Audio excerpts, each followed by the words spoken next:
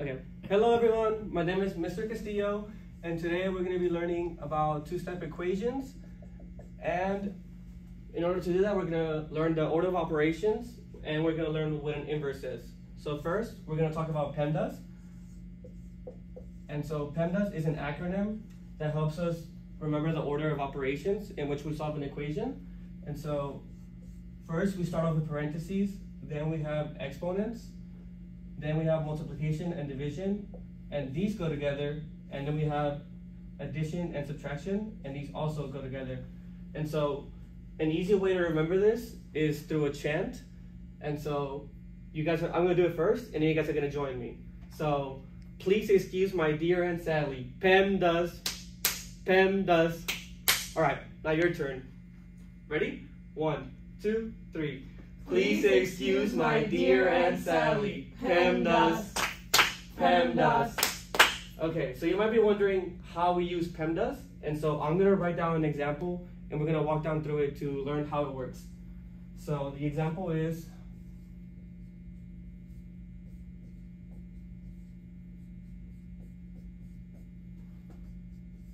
and so this might look a little complicated at first. We have 3 times 1 in parentheses to the square power plus 2 plus 4 minus 4.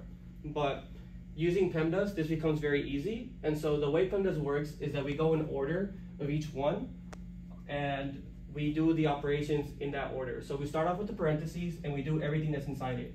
So we cross out parentheses, and we do this term right here. So 3 times 1 is 3. And so now we have 3 squared plus 2 plus 4 minus 4.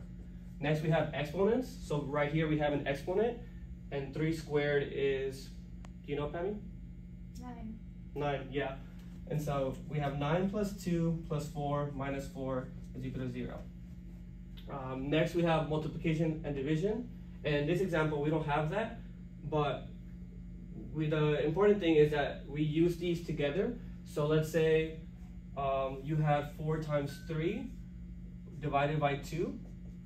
Then we start off from left to right, and so it doesn't matter which of them, like it doesn't matter the multiplication before division. We want to go in order. So in this case, we do 4 times 3 first, which is 12, divided by 2, which is 6. And so that's the same applies for addition and subtraction. And so we just follow from left to right. So 9 plus 2 is 11. Then we have plus 4 is 15. And then we have minus 4 is 11. And that's how it works. Next, we're going to learn about inverses real quick, and then we're going to actually get down to solving a two-step equation order. So an inverse is the opposite of an operation. And so, for example, if we have addition, the opposite of that is subtraction. And if we have multiplication, the opposite of that is division. And one thing to know is that the inverse of a number, so like let's say we have plus 6, the inverse of that is minus 6, right? And the way we know this is because we want it to always equal to 0. But with multiplication and division, we want the number to equal to 1. So like let's say we have times 1, or let's do times 2. So we divide by 2, and that gives us 1. And so that's how we know the inverse of each operation. And so now we're actually going to apply these to solve a second order two-step equation, sorry. So let's come up with an example.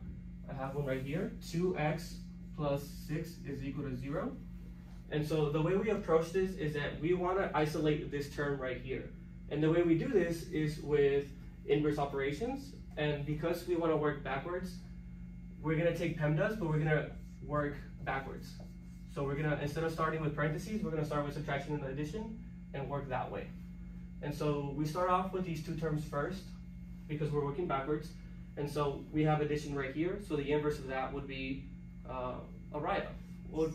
Subtraction. Yeah, so we would subtract the whole thing on both sides by 6. So we would have minus 6, right?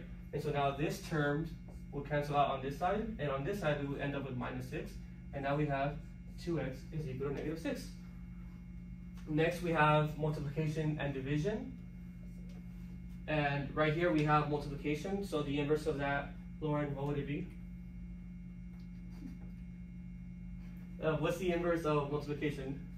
Division. Yeah, so we would divide by 2, right? So we would divide both sides by 2, and now we have x is equal to -3. And that's how you solve a two-step equation. And the next step is to plug in your answer into the original equation to make sure that you have the right answer. So if we look back at the original equation, 2x plus 6 is equal to 0.